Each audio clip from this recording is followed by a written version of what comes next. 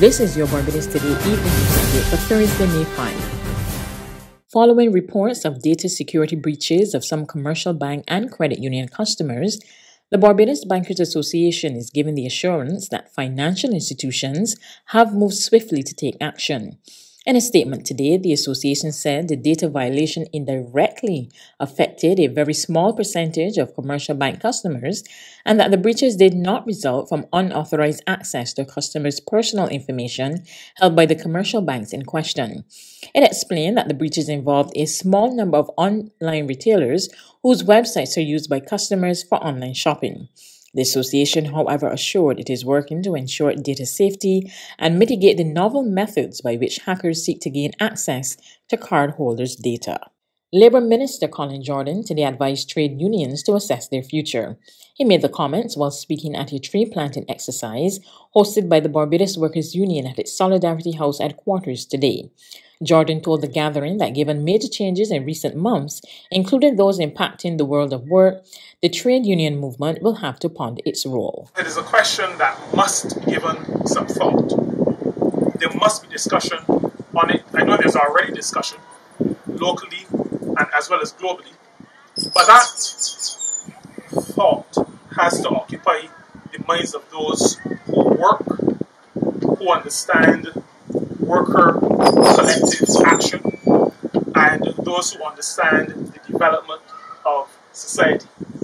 Minister Jordan stressed that even in the face of much societal change, trade unions must maintain their principles.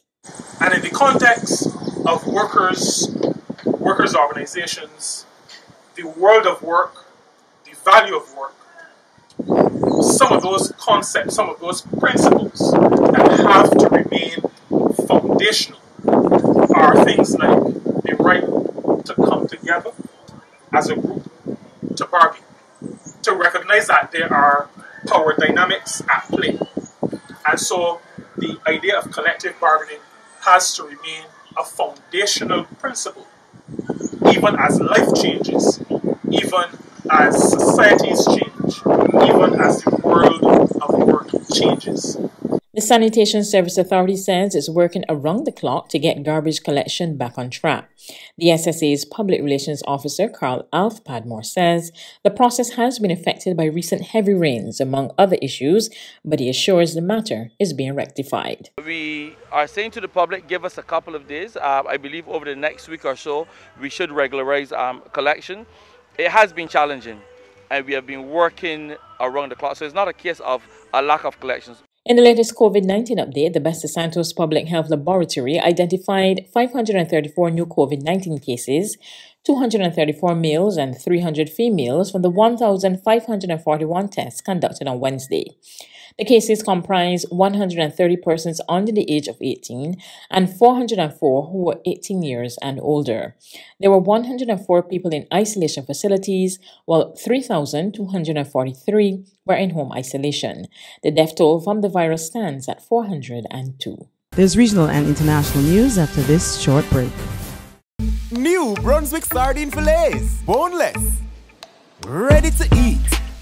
Perfection. Hold on, one more. It is sardine. Well, let's see. And available in bold new flavors.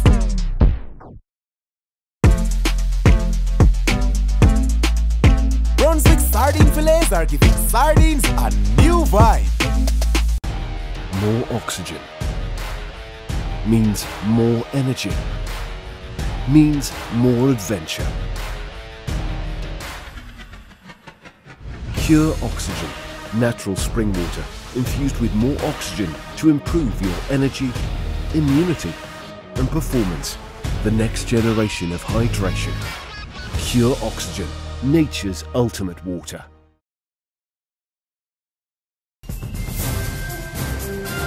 To regional news, the Central Bank of Trinidad and Tobago says the country's short-term outlook is expected to improve this year.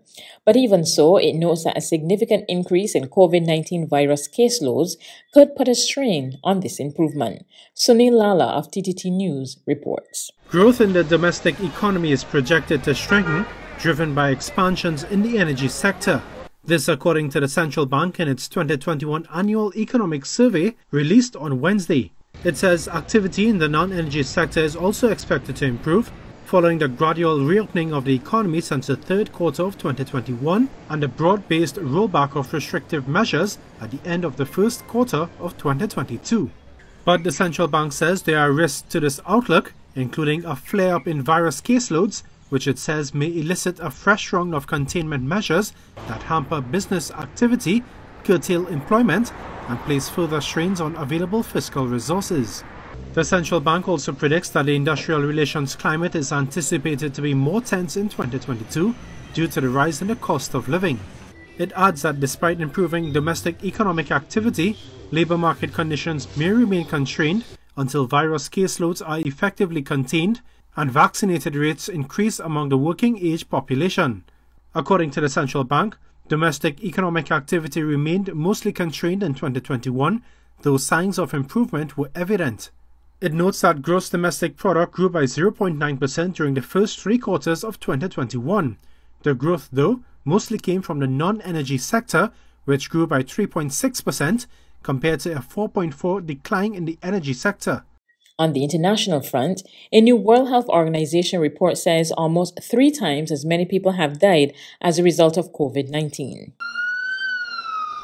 The official death toll from the first 2 years of the coronavirus pandemic is about 5.4 million, but according to a new World Health Organization report, the actual number is around 3 times higher.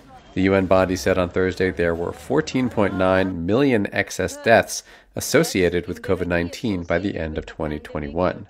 Excess deaths are the number of deaths that occurred beyond the number expected in non-pandemic years. One reason for the jump: deaths that were missed in countries without adequate reporting.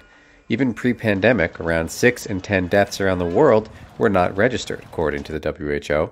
William Sambori is with the WHO's Department of Data and Analytics. We do need better data.